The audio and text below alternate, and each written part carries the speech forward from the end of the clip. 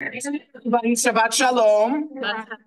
I'm for Bickart, and really, really pleased. And I've studied with many of you here in other places in the community. I'm really happy also to have my colleague, Dr. Tom Blanton, who is my good friend and colleague and chavruta in many ways. And to some degree, we are representing the TUI Center for Interreligious Understanding at John Carroll University. We're both professors in the Department of Theology and Religious Studies. Given the theme of this Shabbat and given all of the broad efforts to try to, in many ways, fight hatred and anti-Semitism, and hatred in all its forms, part of the way I think that some people can do that is through deepening understanding of religious others. And that's really a main focus of our department and of the TUI Center in the basic and maybe simple point that if people of one religious tradition or no religious tradition come to understand people of another religious tradition and see how they work and how they tick, they're much less likely to hate them. And speaking personally for a second, most of my students who take Jewish studies courses at John Carroll are themselves not Jewish, and many of whom have never really encountered other Jews in the world.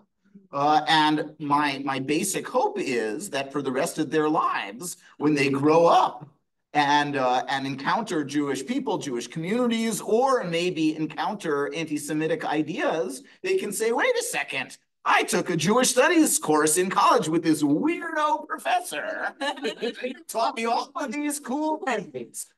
Learned all of these following things about Jews and Judaism, and to have a sort of deepening understanding of that.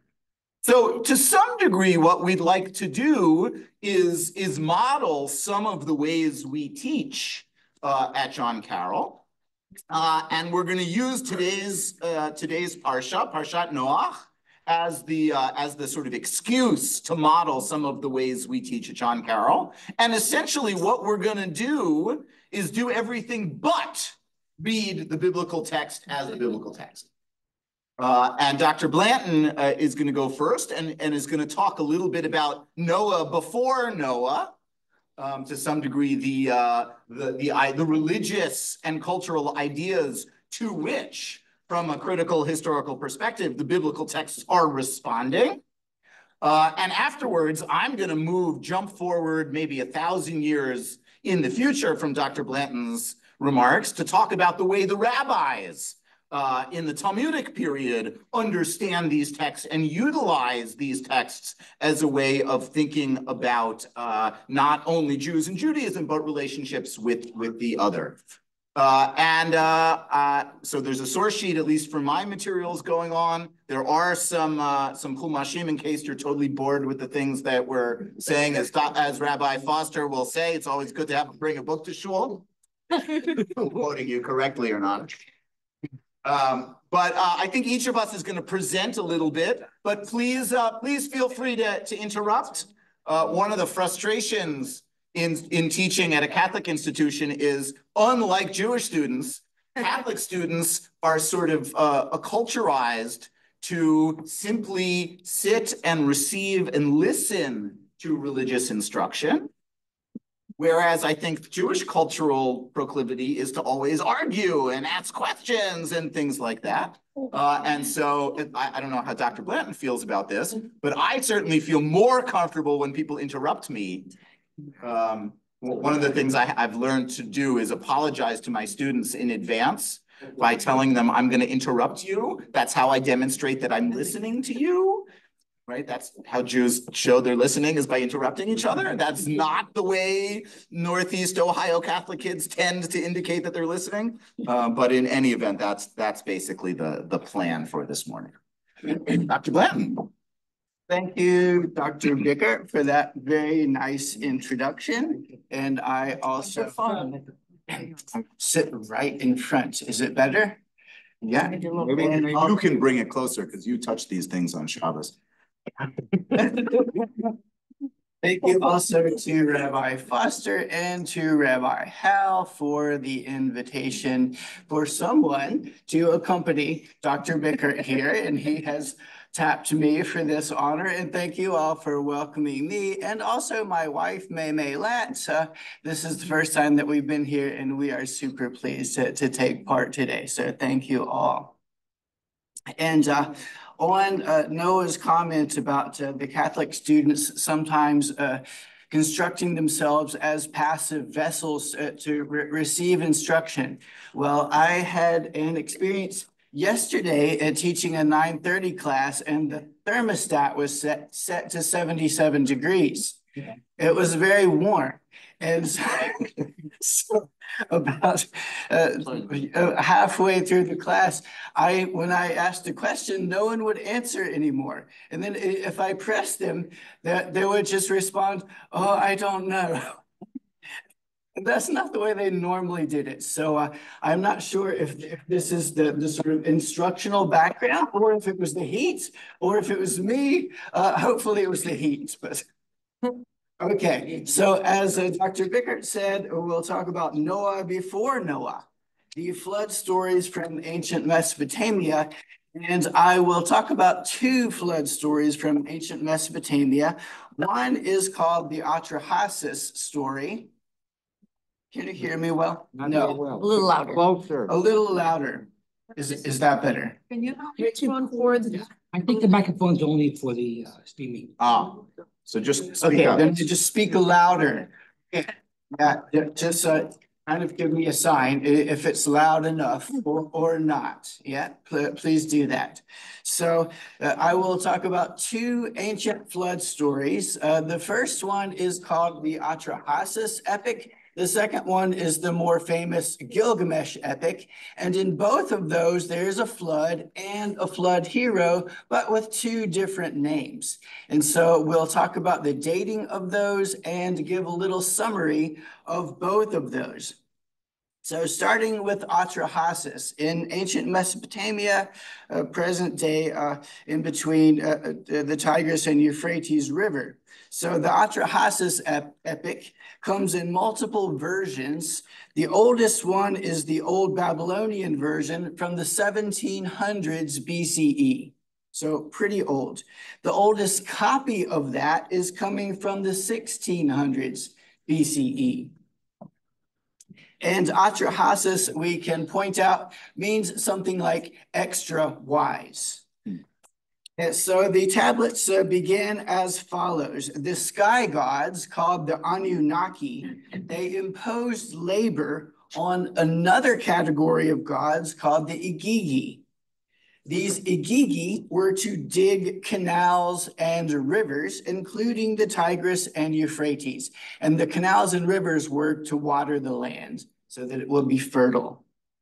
Deciding that the workload that had been imposed was simply too great, the Igigi gave what may be the most ancient version of a labor strike. And in this case, they engaged in armed revolts against the sky gods, Anu and Enlil, who were leading the sky gods. The wise Ea acts as a mediator between the two classes of gods and suggests that they create primeval man to do the work in place of the Igigi. So hopefully our contemporary labor strikes won't be solved in the same way. We just create something else to replace these striking workers. Maybe it will be AI. I don't know. That remains to be seen, right? These are the first scabs, then people are the first scabs. Exactly, yes, unfortunately. And so here I quote a bit from the text. Create primeval man that he may bear the yoke. Let him bear the yoke, do the work of Enlil. Let man bear the yoke of the gods. So primeval man is created from the flesh and blood of a slain god that was mixed together with clay. And as I was first reading this, I was likening this to Adam, but this is not actually an Adam figure yet. This is an intermediate figure between the gods and the humans. So it's the blood and flesh of a god plus clay. Humans are going to be made of clay. They come next. So first, the primeval man. And then come the humans. And I'm actually in the story, it's not exactly clear the relation of the primal man to the humans. But so the humans are created next, and there are 7 pinches of clay that are put on the right side of a display, and 7 pinches of clay put on the left side of a display. And then the 2 sevens are brought together, and these are males and females. So this is the origin of the human race in the story. So each of these 7 pairs begins to reproduce, and the human population starts to grow. The humans rapidly multiply and become very noisy. Apparently, they were not Catholic students, they were Jewish students. And so as a result of this, the god Elil is saddened because he cannot sleep very well anymore. The humans are just too noisy, and apparently they're not sleeping. And so he can't sleep. He wants to rest. And so he unleashes a disease. And the text calls this Sharupu disease. Do not ask me what disease exactly Sharupu is. I have no idea, but I assume it is deadly because it reduces the population. What group had this story? So this is in ancient Mesopotamia, ancient Babylonia. Yeah, so we'll say this is a Babylonian story, yeah. Okay. But it's interesting, the name Elil, and we have El. Exactly, yeah, similar. And so after 600 years of population growth, the population has become very large. So the disease is unleashed, the population is reduced, and then after the reduction, the humans then start to bounce back, and their population increases again. And again, they become noisy and start to disturb the gods. And then I quote again from the text, 600 years, less than 600 passed, and the country became too wide, the people too numerous. The country was noisy like a bellowing bull. The gods grew restless at their clamor. Elil had to listen to their noise, and again, he couldn't sleep. So in this case, he enlists another god, the storm god Adad. And Adad then withholds the rain, and the crops fail.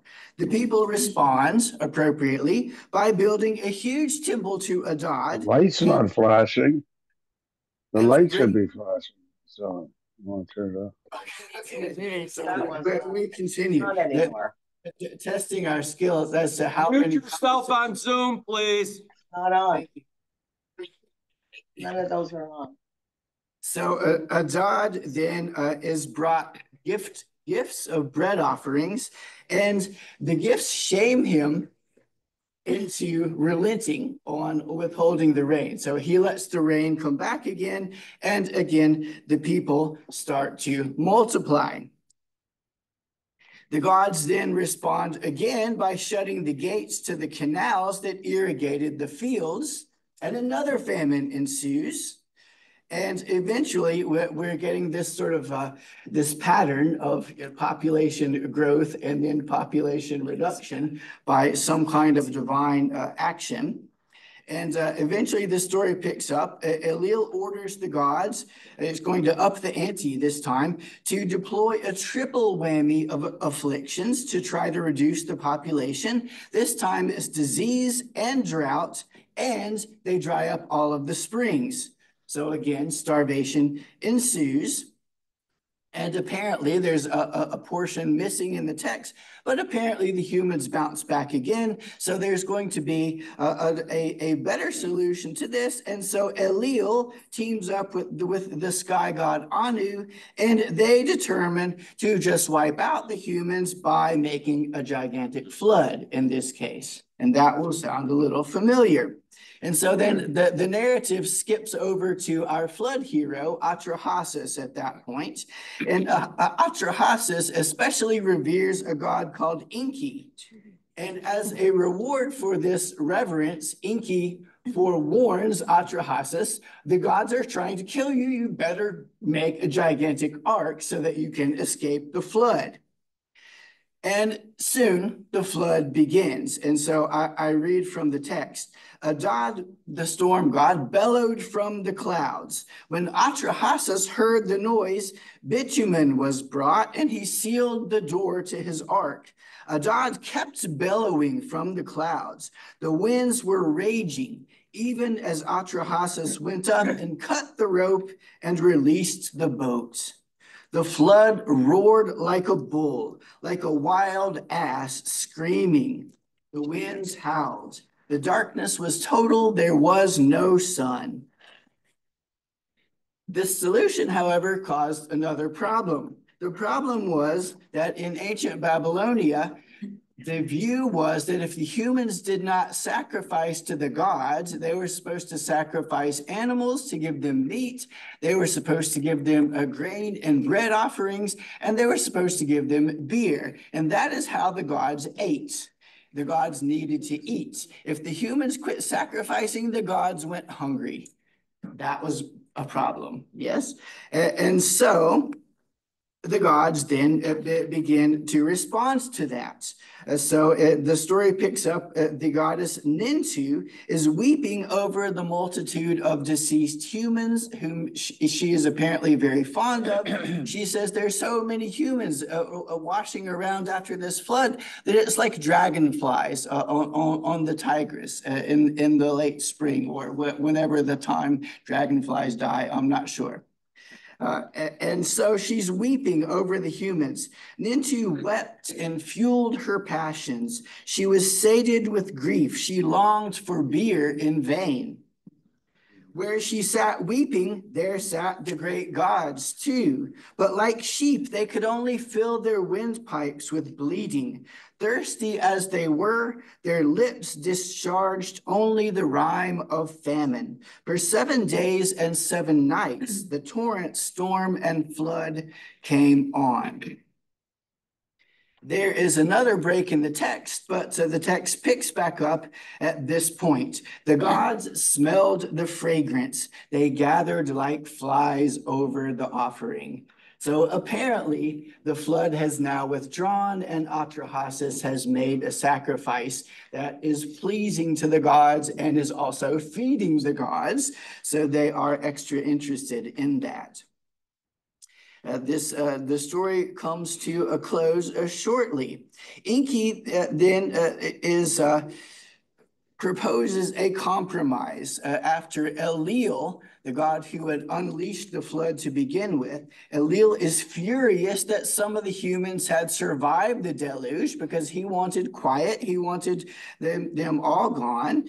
And so to sort of assuage his anger, Enki proposes a compromise solution. Rather than wiping out all the humans on the one hand, or simply letting them overpopulate and be noisy on the other hand, he proposed that we should devise some population control methods that would be partial. Yes. And so unfortunately, most of these are missing from the text, but some of them remain. And so the ones that remain says, let there be 1/3 of the people. Among the people, the woman who gives birth yet does not give birth successfully. Let there be the Pashitu demon among the people to snatch the baby from its mother's lap. This would be an explanation of child mortality, infant mortality. And then in addition to that, 3 categories of women to serve in temples were instituted. And then I quote from the text again, they shall be taboo and thus control childbirth. So apparently this group of women serving in temples was supposed to remain celibate and unmarried and childless. And then the text ends at that point. So I guess it's supposed to be a happy ending. There's a compromise. At least there's some humans left, although we have problems. Yeah. I count it as a happy ending anyway. So, and then we go, do we have enough time for Gilgamesh? Yeah, that one is shorter. So the Gilgamesh epic is actually even older than the Atrahasis story. There is a Sumerian version that's coming from 2100 BCE, an old Babylonian version from the 1700s BCE, so that's contemporaneous with the one we just talked about, and the standard Babylonian version, which is the longest, copied by scribes at Nineveh in the 700s and 600s BCE.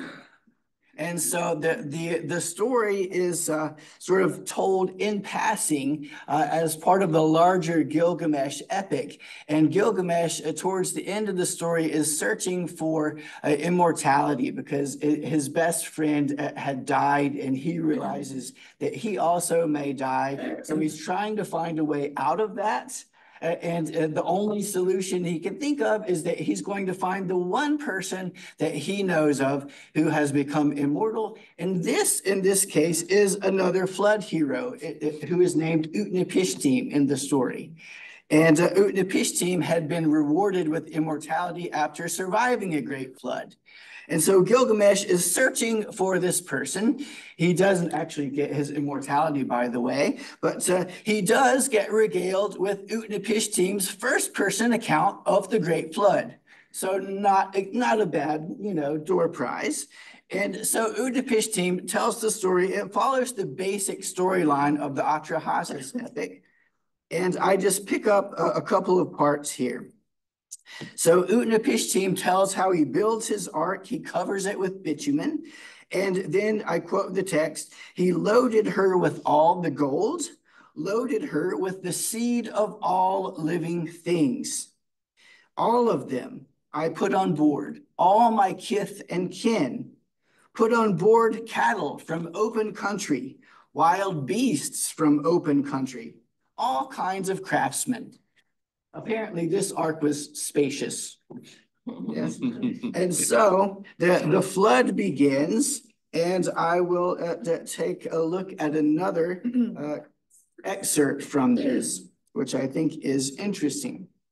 So the text reads that for 6 days and 7 nights, the wind blew, the flood and tempest overwhelmed the land. When the 7th day arrived, the tempest, flood, and onslaught, which had struggled like a woman in labor, blew themselves out. The sea finally became calm. The winds grew quiet. The flood held back. And then again, Utnapishtim speaking. I looked at the weather, and silence reigned, for all mankind had returned to clay. I opened a porthole in the ark, and light fell on my cheeks. I bent down, I sat, I wept. Tears ran down my cheeks. I looked for the banks, for limits to the sea. Areas of land started to emerge everywhere. The boat had come to rest on Mount Nemush, and the boat remains resting on this mountain for 7 days. When the 7th day arrived, I put out and released a dove. The dove went, it came back. For no perching place was visible to it, and it turned around. I put out and released a swallow.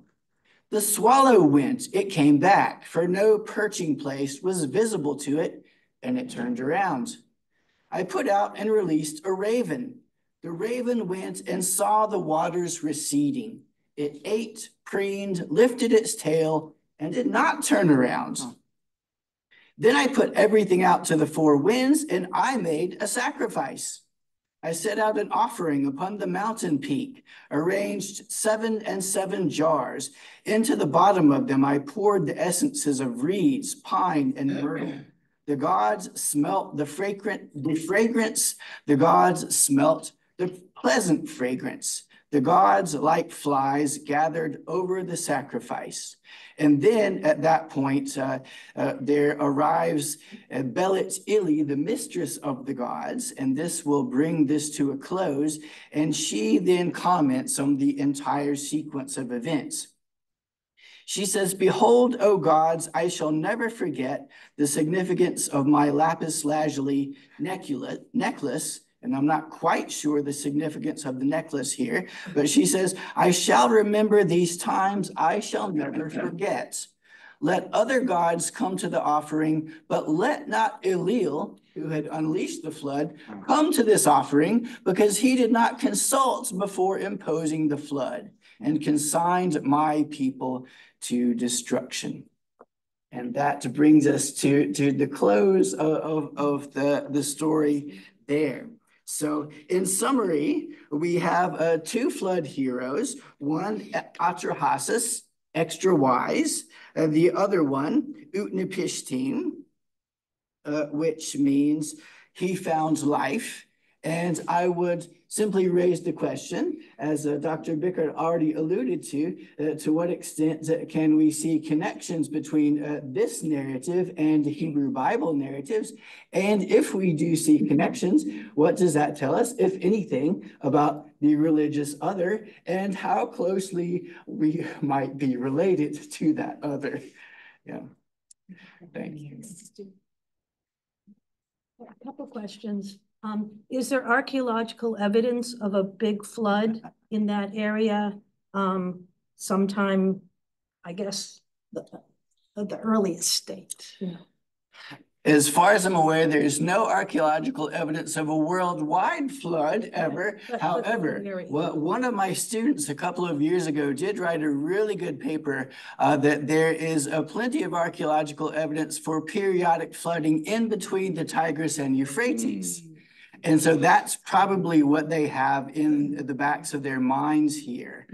So the inundation would cover the area in some places between the Tigris and Euphrates. So that would be, for all intents and purposes, a great flood, although not the sort of worldwide flood that's imagined in the stories. But people didn't know how big the world was either. That is also a good point.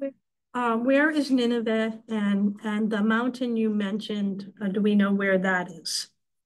Here, I think you are testing me beyond my capacity to answer. Sorry. I assume that the mountain is not a real mountain, but I could be wrong about that. I was just looking at a picture of an ancient Babylonian map the other day, and it was this, there's a little round circle with Babylonia in the middle, and then the names of a few other neighbors sort of on the periphery, and then there is apparently a bitter river that encircles the entire earth as far as they knew it. And then beyond that, there are like 8 rows of mountains sort of arranged compass-like around the edge.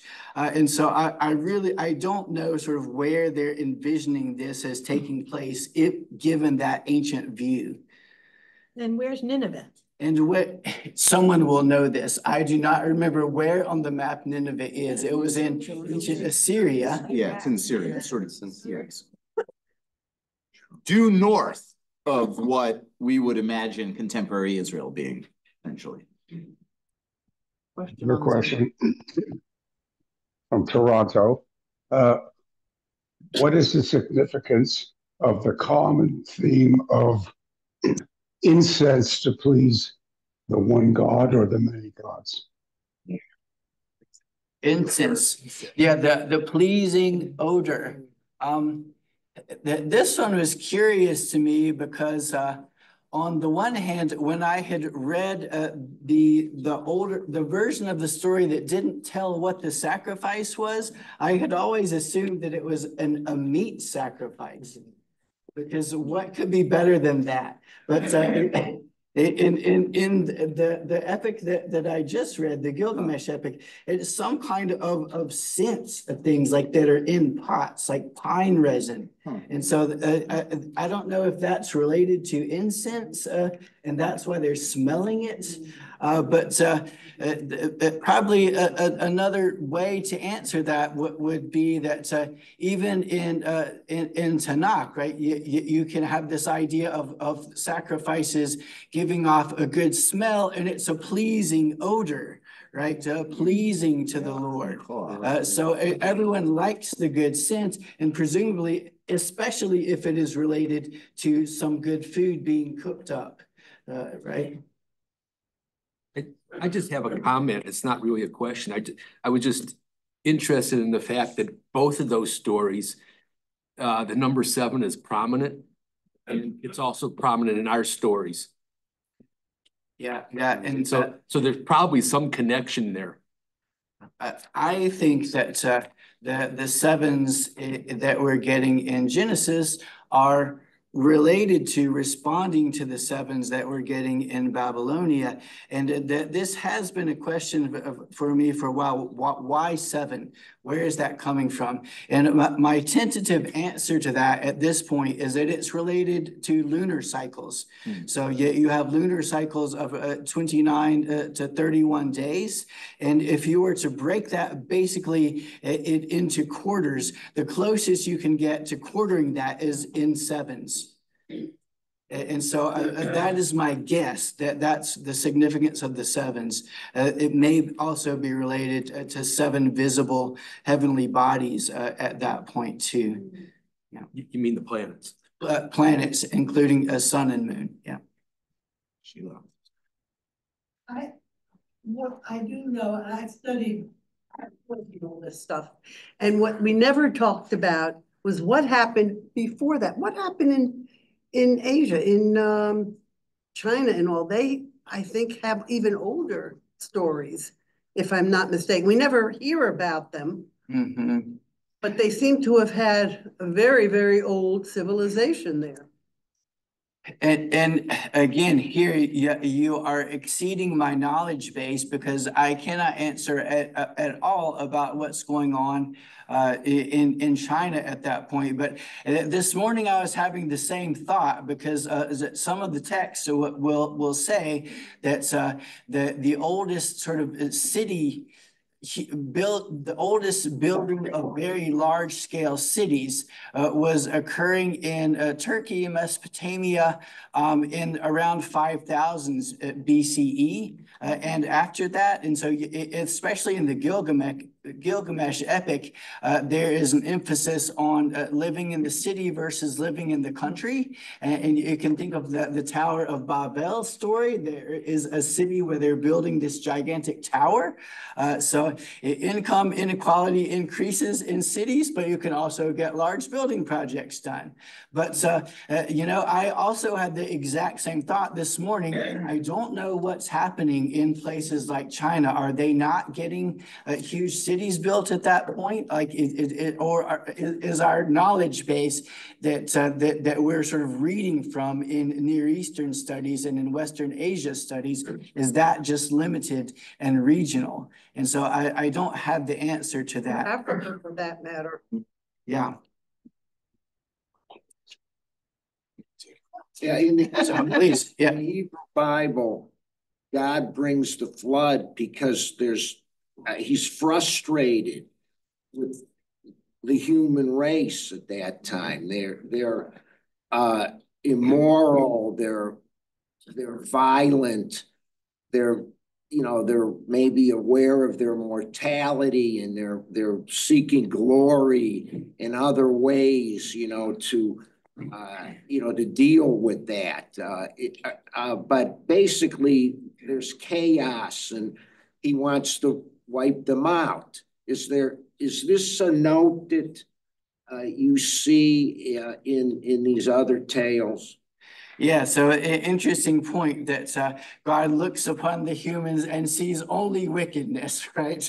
And so is sorry that he had created them and decides to blot them out. Yeah, and so the sort of motive clause is very different in Genesis than it is in these other stories. So it's in the other stories, it is some of the gods want to sleep, right? Versus that sort of ideas of immorality, wickedness, murder, etc. So it does become sort of an interesting thought experiment if you posit that these older texts are in the background and that Genesis is somehow responding to those, then they are certainly completely switching around the motive to make it probably related in some way to potentially legal observance. How do you define what wickedness is? Well, you must not be obedient to the law in some way. Yeah, so I think that does open up sort of new questions and new ways to add layers of meaning into the biblical text by putting it into conversation. And it seems in the other stories, there's a strong element of polytheism, multiple gods, and the Hebrew text, it shifts to monotheism, one God. What's your thinking around that shifting? Because that to me seems like one of the biggest distinctions, because there seems to be lots of other detailed parallels, but the monotheism and the polytheism is a different distinction. Yeah, so that would be another nice question that arises only when you put these texts into conversation with one another. And so one thing that I always reiterate to my students in class, especially in my New Testament classes where we're reading about Greco-Roman religion, is that you can't actually understand your biblical text unless you understand what the neighbors are doing. And it's really putting these things into conversation that it gives you levels of meaning and nuance that you wouldn't have picked up on before. For example, this difference of motivation clauses. Why did the flood occur in the first place? But then this question of polytheism versus something that might be called monotheism is also an interesting one. And we could talk about that and have an entire class on that. But my short take is that there is a sort of precursor to what we're getting in Tanakh already in ancient Babylonia, although you had many gods and goddesses that are showing up in the narratives in the Gilgamesh, no, not the Gilgamesh epic, in what is the story I read in my class, the first thing, even before Gilgamesh epic. Noah actually knows my syllabus better than I do. Apparently not. The name of the story is escaping me, but it ends with a praise to Marduk, and so that you can sort of hierarchize and prioritize certain gods over others, even in a polytheistic milieu. And remember from the flood stories that Atrahasis especially likes Enki, this god, and so it tips him off that the flood is coming, and so that sort of a special attachment to a particular god then would be something that would be well known even in a polytheistic context. And that becomes sort of magnified, I think, in Hebrew Bible, where the Lord becomes the God, the only God that should be worshipped, right? That said, I don't think we have exactly monotheism yet in this Tanakh, and we can remember that in the Genesis creation stories, there are these first-person plural cohortatives. Let us make mankind in our own image. So there's this idea that there is some multiplicity of divine beings who should be doing things by consensus in some way. And this is actually what gets Elil into trouble in the Atrahasis epic, because he unilaterally made a flood. Like when he gets chastised at the end, the chastisement is he did this without consulting anyone. Right? And so even God in the Hebrew Bible apparently knows how to consult. Let us make man. Let us go down and confuse the languages of the people at Babel. Right? Yeah. So him is plural. Yeah. I'm going to exercise a little prerogative. I want to look a little bit at the rabbinic texts. We have to be out of here by 10 o'clock. So let me just bracket questions for a second, and we'll try to get to them after we look at some of the rabbinic texts. So drawing on some of the things Tom has said, of course, is that the rabbis of the Talmud, now thousands of years in the future, seem to have an eye towards this story in Parshat Noach, and notice this notion that God's punishing of humanity must be exactly as Dr. Blanton said, as a result of some kind of failure to live up to proper behavior, and see the flood and its aftermath as an opportunity for God to create a kind of universal covenant. And this is something obviously the rabbis are really, really interested in, because they read the Torah as primarily a law code. And moreover, a law code for Israel, as opposed to the rest of the world. This is among the things that shocks my students, because unlike most Christianities, and certainly unlike Islam, Judaism is not a universal religion. That is to say, in the idealized world, right, in the perfected world of messianic times, not everybody has to convert to Judaism. In that famous line from Isaiah, that in the future times, all peoples will come to Jerusalem and offer at the temple. Those other peoples don't lose their other identities. They don't convert to Judaism. They maintain their otherness in some ways while acknowledging that the Jews are right. And that makes it very, very different. And so the rabbis therefore have a question, which is where, if not everybody has to be Jewish, where do these ideas of a kind of universal covenant come from? And the rabbis of the Talmud really point to our parasha as the place where this happens, assuming that if the flood is in some ways a do-over of creation, that when Noah and Noah's family emerge from the ark, they must get this universal covenant. And that's the first source on your sheet. Maybe I'll start at verse 4. You must not, however, eat flesh with its lifeblood in it. If you remember back to Genesis 3, what are the first human beings allowed to eat? Plants. They're supposed to be vegetarians, okay? This makes the vegetarians among us very happy. Unfortunately, after the flood narrative, it seems like as a concession to human weakness, in verse 5, right? But for your own lifeblood, I will require a reckoning. I will require it of every beast of man too, okay? That human beings are now allowed to eat meat. However, and I just want to switch to the Hebrew because this is among the most artfully written verses in all human literature ever. Okay? Shofech dam ha'adam, ba'adam damo yishafech. It's a palindrome. It's a perfect palindrome. Translating it, therefore, is hard because it's poetic. But something like, whoever spills the blood of a person, right, that person's blood will be spilt by another person. In other words, sort of measure for measure. If you go around being violent, violence will come upon you.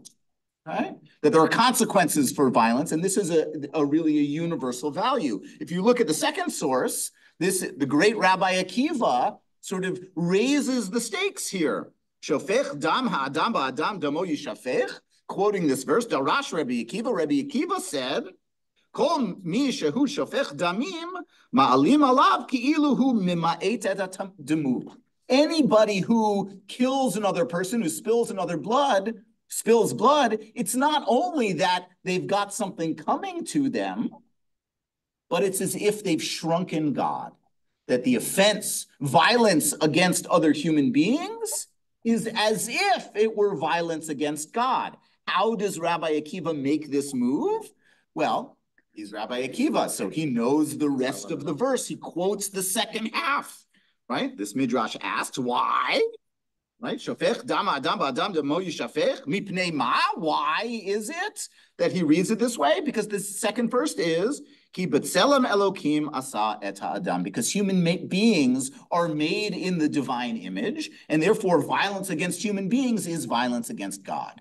Okay, so maybe drawing upon some of the comments and the things we've been talking about, the sort of among the differences between Genesis and these other pre-existing stories is this kind of moral claim that you have to behave properly, otherwise bad things will happen to you, right? Rabbi Akiva is almost raising the stakes even more, that when human beings behave terribly to other people, there aren't only human consequences, but they're divine consequences as well.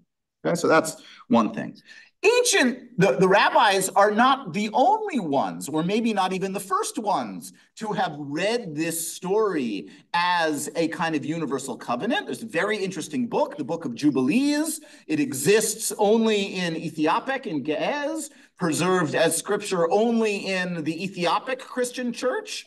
but which preserves many early interpretations of Genesis, which, speaking of parallels, and as Dr. Blanton said, you can't understand a text unless you understand the other ideas in the context in which that text is being created. So Jubilees understands that after the flood narrative, and this is the third source here, right? And in the 28th Jubilee, speaking of sevens, okay, Jubilees is all about sevens and 7 times 7, not for now. Noah began to enjoin upon his sons the ordinances and commandments and all the judgments that he knew. And these are the commandments according to Jubilees: to observe righteousness, sort of confusing exactly what that is, to cover the shame of their flesh, gotta wear clothing. Speaking of Greco-Roman society, right? Among the things, anybody know what a gymnasium means? What is gymnos in Greek? Means nakedness. Okay, that the Greeks would exercise naked, discus and shot put, and among the strangest things for the Greeks was that the Jews had this very particular mode of body modification that they did to their penises, which made them very strange, which is among the core marks of Judaism to this day. To bless their creator, to honor father and mother, and love their neighbor, and guard their souls from fornication and uncleanliness and all iniquity. For owing to these things, 3 things, came the flood upon the earth. Okay, so it's already in Jubilees, this notion that failure to live up to some kind of divine covenant was the cause for the flood. And therefore, Noah, as a result, is creating this universal kind of system of morality. Maybe even we would call it religious, so that's a little bit of an anachronism. So clearly, when the Tosefta, the next to last text on the first side of the sheet, the Tosefta is really the second rabbinic text created. It's almost at the same time of the Mishnah, but just a little bit later. It says as follows: Al Sheva mitzvot nitztavu b'nei Noach. There were 7 commandments given to the children of Noah. Laws. It's very frustrating because, not unlike Jubilees, Tosefta doesn't tell us what this legal system is supposed to be. And later rabbis will argue whether or not this has to be the same kind of legal system that Jews have. Right? Just read Bava Metzia or Exodus chapter 21, right? Or is it supposed to be a Jewish system of laws or any system of laws? Unclear. A prohibition against idolatry, a prohibition against cursing God, blasphemy, a prohibition against forbidden sexual relationships. Again, the question is raised, is this the same list of forbidden sexual relationships in Leviticus 18 and 20 or a different set? We don't know. Bloodshed, referring back to Rabbi Akiva, theft, and maybe most confusingly, consuming the limb of a living animal. Okay? Almost nobody does this today. Most people around the world kill animals before they eat them. Although we could come up with a couple of examples of such a thing. I think the one that is foremost in my mind is what's known as Rocky Mountain oysters, right? Which are bull testicles, right? That bull, now an ox, is still walking around someplace, and yet its testicles are being consumed by somebody. This would be a violation of one of these principles. Okay, now just looking at the Talmud very briefly, at the last source on the page, the rabbis of the Talmud quote this Tosefta. Okay, and if you turn the page for a second, ask a very good question. They say, Menahane Mile, where in the Bible are these laws enumerated? It would have been lovely for us to see that when Noah gets off the ark, God says to Noah, okay, I got 7 commandments for you, and let me enumerate them. But if we were to go in and hear the Torah reading today, you wouldn't hear it explicitly. So the Talmud asks, it's very nice, Tosefta, you tell me that there are these 7 laws. Where are they in the Bible? Where do they come from? So Rabbi Yochanan answers this question, or at the very least is presented as answering this question. And very interestingly, he does not point to a verse from our parasha about Noah, but Rabbi Yochanan seems to assert these 7 though associated with Noah after the flood, were actually given to the first human being. And this sort of draws on this notion that it was the failure to live up to these 7 laws that caused the flood in the first place.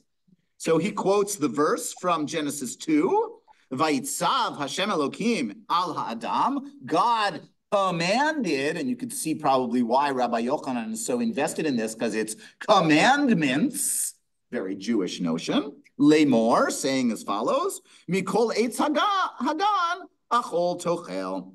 Right? From all of the vegetables of the garden, back to what I said earlier, that initially we're talking about vegetarianism, God commands the human beings, you can eat from all of the fruit of the trees of the garden. Okay? Possible that there just was not enough plants and grass for the humans to eat, and therefore then they went to the animals. I mean, you have to get the idea of eating. But for Rabbi Yochanan, remember, and this is how Midrash works, this is a wonderful introduction to Midrash if you need one, and the metaphor I love to use with my students is the Midrash works as follows. The rabbis read the Bible as if every verse, every word was blue and underlined, right? And for those of you who use the World Wide Web, you get this metaphor, that if I were to click on any given word, all of the other instances of that word immediately pop up. Right? They're not doing it on a computer screen, they're doing it in their brains, but that's how it works. Vayitzav, he commanded. So commandments, Rabbi Yochanan says, these are dinim, these are the laws. V'chein hu omer, ki yidativ leman asher yitzaveh banav. This is quoting a verse about Abraham, right? With that same word, that Abraham will command his children to do all these laws. Therefore, commandment means laws. Shem, God's name, that means don't curse God. Right? Elohim, that means don't do idolatry. Because, of course, in the 10 Commandments, it says, don't have other Elohim acherim al panai, don't have other gods. And eventually we have al ha'adam, he commanded. This is given to man. That means don't kill human beings because of the verse I quoted before. Shofech dam ba'adam. If you kill another human being, therefore this means don't spill blood. Okay. And as follows. In other words, Rabbi Yochanan uses this verse about Adam to tease out these 7 laws from the Noahides. And finally, just looking at Maimonides' understanding of this, okay, Maimonides, now we're yet another 1,000 years in the future, Maimonides insists, and this will sort of show very clearly what I was trying to say before, Moshe Rabbeinu, lo hinchil ha-Torah v'ha-mitzvot ela Yisrael. Torah and the commandments are a Jewish-only phenomenon. Judaism is not a universal religion in this sense. However, okay, someone who does not desire to accept the Torah and commandments should not be forced to. Maimonides insists that trying to compel other people to convert to Judaism is a violation of Judaism. Not everybody needs to be Jewish. And by the same regard, Moses was commanded by the Almighty to compel all the inhabitants of the world to accept the commandments given to Noah's descendants. If one does not accept these commandments, he should be executed. A person who formally accepts these commands is called the resident alien, etc. Okay, and maybe just looking at law number 11 for a second, and this is very important. Kol ha-mekabel sheva mitzvot, anybody, any human being who accepts these 7 commandments and is precise in their observance is considered one of the Chasidei Umot HaOlam, one of the righteous from among the nations. And most later authorities are and Maimonides among them, is very clear about this, in part because Maimonides lives in a world in which he knows both Christians and Muslims in the Egyptian world in which he's writing this. And he thinks in many ways that Christians and Muslims are wrong about theological matters. But because he asserts that Christians and Muslims alike accept these 7 commandments, that they are considered the righteous of among the people of the world. And so I think it's not without its problematic elements, but this is a very, very important feature, which is to say that according to Judaism, one does not need to be Jewish in order to be considered righteous. And that and I think to sort of convert this to the American situation, we live with and among other people who are good moral people, to adopt this kind of formulation, who accept these universal commandments. And therefore, we need to resist any kind of Jewish supremacy that suggests that Jews are somehow better than other people in some ways, that there's a kind of commonality to all human beings on earth, and that to the degree to which human beings live up to these universal values, Jews must consider non-Jewish people who live up to those universal values as righteous human beings.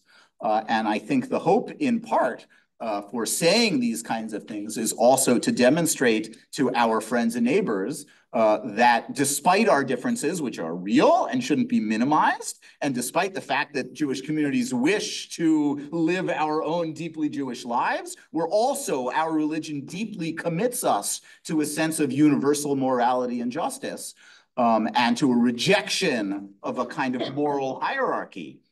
And to refer back very briefly to what Rabbi Akiva says, that any time human beings engage in violence against other human beings, even when they have to, that in some sense that limits godliness in the world. And that ought to be very much at the forefront of our minds. What time is it? Oh, we have about 2 minutes for questions. Please. The terms Hashem. Yes. Versus, I don't know, right. Elohim. Hashem is a proper name applied to Jews. In other words, the Jewish people know God as Hashem. It means the name, correct? Well, it's a very complicated idea. We should probably save this question for Parshat Shmot, where Moses is instructed in this name. The biblical sources themselves disagree as to when God's proper 4-letter name, Yud He Vav He, becomes known. You're absolutely right that come into being in Genesis. Well, as you see from this text, among the strange things in Genesis 1 seems to refer to God as Elohim. Genesis 2 refers to God as Yud He Vav He Elohim. And this is one of the ways in which source critics try to look at the seams of the biblical text and assign these to different pre-existing sources. I will just note that if we skip ahead to Parshat Shmot and we see God instructing Moses about God's name, it's very clear that God's 4-letter name, while being a personal name, is also very much related to the verb to be, existence. And so, and this is exactly how the Septuagint translates this as on, where we get words like ontology and things like that from.